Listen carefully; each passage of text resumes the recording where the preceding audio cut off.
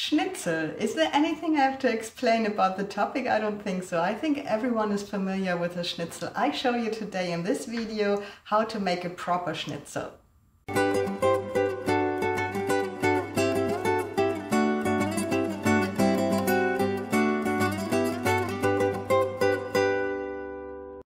I've made a schnitzel video before, but I'm not entirely happy with it. It's been one of my first videos and I think my videos now turn out much better than back then. So I'm doing this again and I will go through a few things that I forgot to mention at my last video. So first of all, the original schnitzel from Vienna, the Wienerschnitzel, is made with veal. In Germany we do that too, but more often we use pork or sometimes even chicken meat, and for the sole reason that it's cheaper and we like that too. And the veal that I can buy here where I live is so thinly cut that I can not really use it for schnitzel to pound it down a little bit. It's not working with that. So I had to settle for some pork today, and it doesn't matter in my opinion. I think it tastes just as good. Then there are some people that think that a schnitzel has to be fried in ghee. I don't think that's necessary. I prefer oil. It's healthier and it works, in my opinion, at least as good, if not even better. And then there is the question, what are the sides for a schnitzel? So traditionally in Germany, we side it with either French fries or with potato salad. In the past, schnitzel has been served with capers, but nowadays, I would say since the mid of the 20th century, we serve the schnitzel with a wedge of lemon.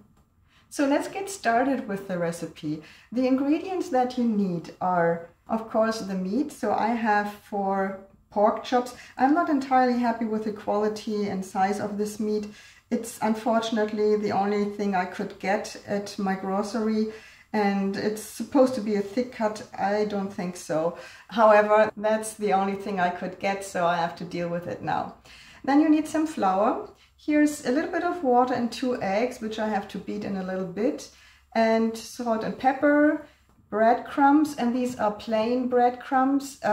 If you want to use breadcrumbs with parmesan or herbs in it, that's okay too, but in Germany we don't have that. We just use regular breadcrumbs.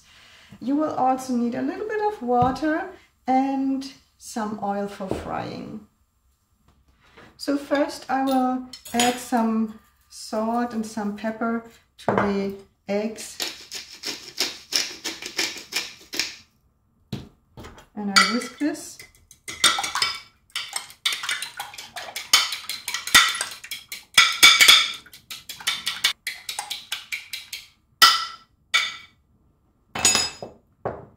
Okay.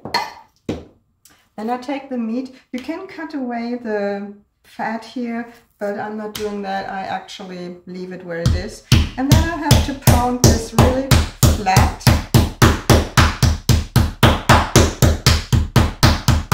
Some people put some cling wrap on this. I don't think it's necessary. If you wash and dry your meat, you don't need that. And you can save on plastic here.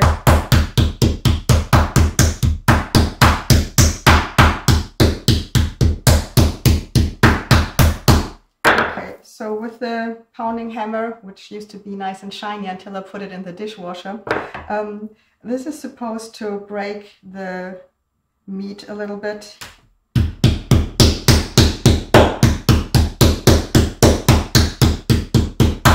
And so if it's really thin, then it's just right. So I put this aside and do this with the other ones. Now you can see that these slices become quite large, and that's fine. There's one thing I want to tell you. If you want to make a party like an Oktoberfest or something, you can cut these into smaller pieces and fry smaller schnitzel and serve them as a snack. So I'm doing one of these to show you how that would look like. And now we're getting to the part where I do the braiding. And before I braid the meat, I want to add a little more of the salt and pepper. And in order for these things to stick to the meat, I'm going to use a little bit of water, not much, and spray it onto the meat. And then I put some salt on it and some pepper. And then it goes first into the flour.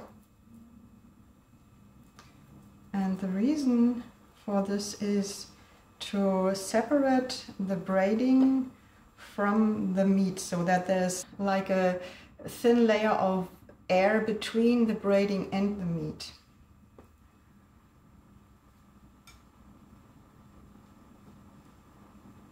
Okay, and then it goes into the egg.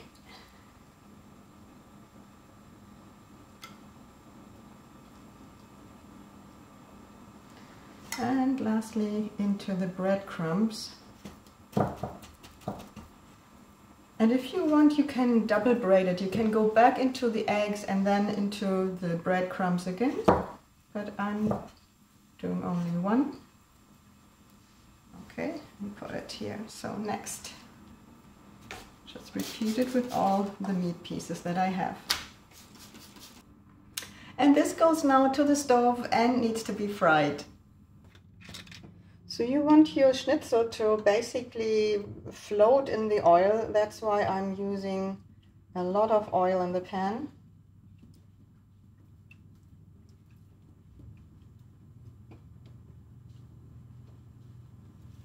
And since this meat has been pounded to a very flat shape, it will not take very long to fry this. So keep that in mind. If you fry it too long, it might turn out that the meat is a little bit too chewy. Okay, so the oil is hot and I can already do the first one here.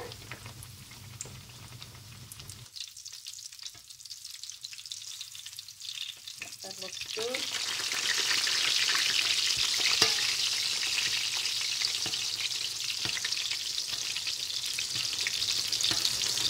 Then you see, while I'm frying the other side, I'm constantly putting some oil on the top of the first side.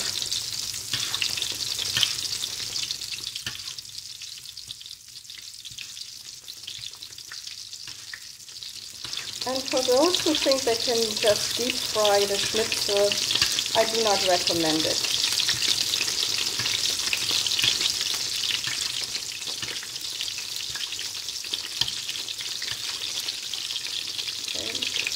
That's the bottom side. Let's give it a few more minutes.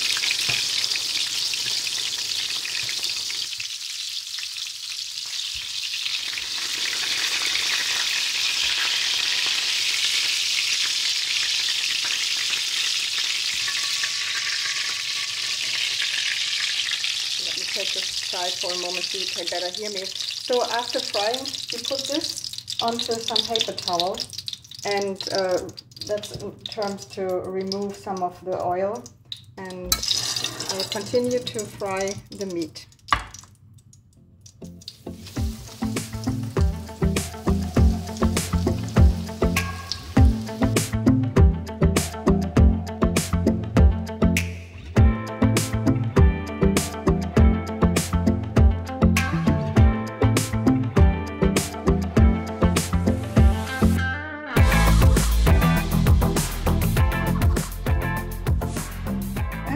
How you will get it served at a restaurant, and you have done a good job with your schnitzel if it is very nice and crisp, and that's what happened here.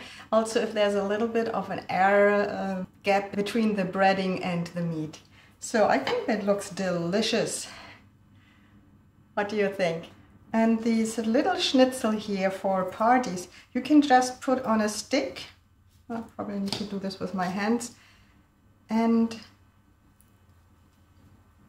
put these onto a nice plate and serve them as like some sort of schnitzel lollipops.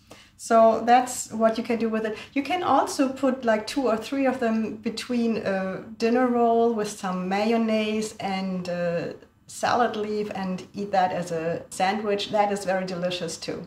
yeah, so I hope you liked this recipe. I hope you like to do your schnitzel like this too, because that's the best outcome you can get. And if you like this video, please give me a thumbs up, subscribe and hit the bell button, and stay tuned for more videos.